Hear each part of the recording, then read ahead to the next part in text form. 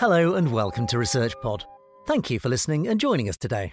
In this episode, we look at the work of a team of researchers from Singapore Management University, who are studying whether frequent smartphone use leads to daily cognitive failures.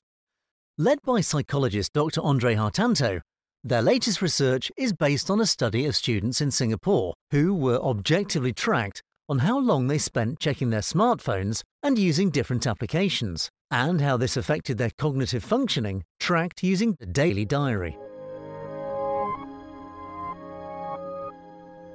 It's estimated that the number of smartphone users worldwide will soon exceed 4.5 billion, and the figure is set to expand even further.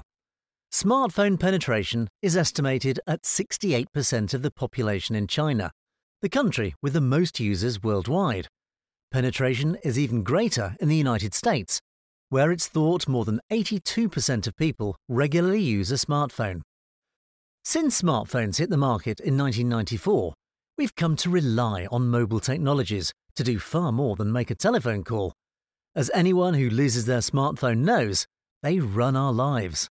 In Dr. Hartanto's words, smartphones are a desirable and immersive tool that affords social, informational, and leisure conveniences free from locational restrictions. But there's growing concern about the potential negative consequences of smartphone overuse, including that it can lead to cognitive overload and impairment.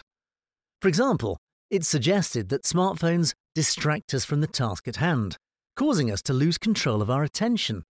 It's also argued that apps such as diaries, calendars, and calculators, as well as internet portals, cause forgetfulness and cognitive laziness because they stop us thinking for ourselves. For example, research shows that many people no longer devote mental effort to memorizing contact data or doing simple calculations, which can diminish their information retention and numerical processing skills. Although more and more psychologists are studying the relationship between frequent smartphone use and cognitive failures, it's a complex subject, and there are gaps in the research. Some studies have looked at the issue at a single time point in a lab setting, failing to account for how smartphone use affects cognitive functioning in real-life situations. Other studies are self-reporting and may be unreliable, for example because respondents are open to bias and memory lapses. Alternatively, research has either failed to take account of demographic variables or only focused on total screen time, meaning that it can't offer insights into different types of smartphone use. Dr. Hartanto's study aims to fill these research gaps by taking a 7-day daily diary approach to probe whether smartphone use is linked to cognitive failures in the course of users' routine activities. Importantly, in addition to total screen time, the researchers tracked the different smartphone apps they used, whether their cognition was affected, and how usage made them feel. By focusing on within-person effects, where individuals assess their performance against their own baseline rather than others, this approach effectively rules out the influence of stable personal and environmental factors, ensuring that the observed cognitive changes are more directly attributed to smartphone use. Cognitive failures tested in the study include memory lapses, for example if someone forgets a turning while driving a familiar route, distractions, such as starting one activity and being distracted by another, and blunders, like saying something you didn't mean to say. The research team expected to find that higher levels of screen time and smartphone checking would each predict a higher incidence of cognitive failures at within-person level. The research involved 181 university students in Singapore. The students were recruited as part of a larger-scale survey into daily stressors, personal well-being, and cognitive failure. An initial baseline study collected demographic data such as age, gender, annual household income, and socio-economic status. And, to ensure objective and comparable data tracking, participants all used iPhones, which provided the daily data required for the survey. In addition to daily screen time, students' time spent on different applications during the day were objectively tracked. The apps were broken down into 6 categories. These included social, for example Facebook or Telegram, entertainment and games, like Netflix or Candy Crush, and tools, such as calculators or cameras.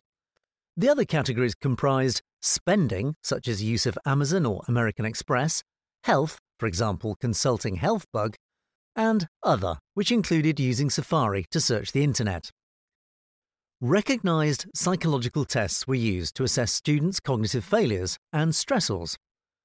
Cognitive failure was assessed by participants being asked to respond on a scale from never to sometimes to a series of statements about the occurrence of things such as leaving tasks unfinished because of distractions, not finding the right word, or whether their mind wandered. In addition, participants were asked whether they experienced any one of 7 types of recognized stressors during the day. These included discrimination, work or education stressors, network stressors, arguments, avoided arguments, stressors at home, and others. The students also had to record how they felt according to 13 positive and negative moods, for example, cheerful, enthusiastic, lonely, or afraid. Multi-level modelling was used to analyse the survey results to see whether indicators such as smartphone checking, total daily screen time, and screen time spent on different apps predicted daily cognitive failures. In line with expectations, researchers found that, even after controlling for variables such as demographics, participants who engaged in more smartphone checking were more likely to experience cognitive failures. The findings suggest that smartphone checking is a distracting behaviour that, in line with resource theory, adds to an individual's cognitive load. Developed by psychologists James Head and William Helton, resource theory holds that people have limited but replenishable mental resources to carry out tasks which compete for their cognitive attention. Attention failures are the result of cognitive overload rather than, for example, laziness or ignorance. Contrary to other studies, the results of Dr. Hartanto's new research indicate that participants' total smartphone screen time does not predict cognitive failures. In addition, using functions such as social and tools-related apps may even benefit cognitive functioning.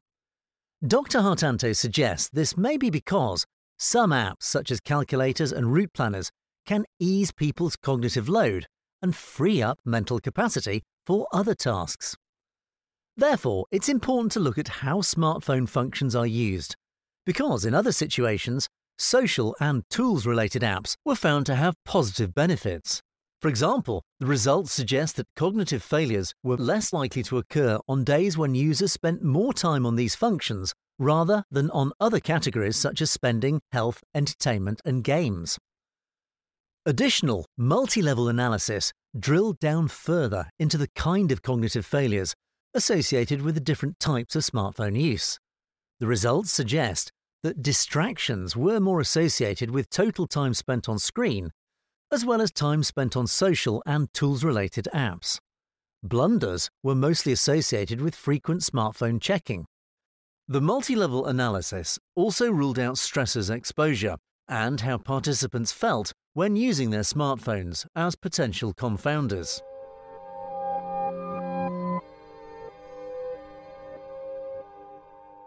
Dr. Hartanto's study is based on a small sample of young adult student iPhone users in Singapore.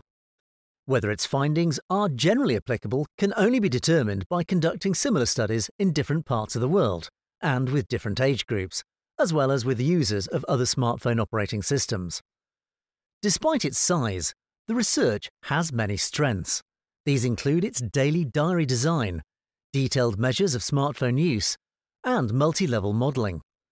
The findings confirm that smartphone checking is associated with daily cognitive failures and is a better predictor of failures than total screen time.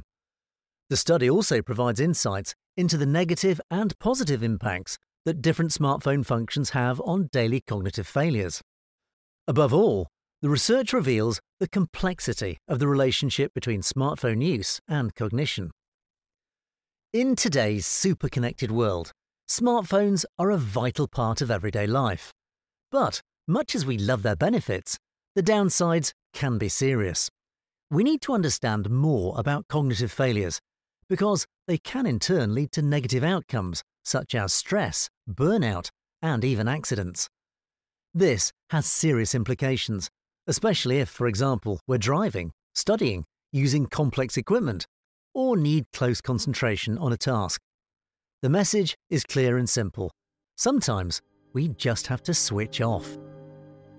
That's all for this episode. Thanks for listening, and stay subscribed to ResearchPod for more of the latest science and ideas. See you again soon.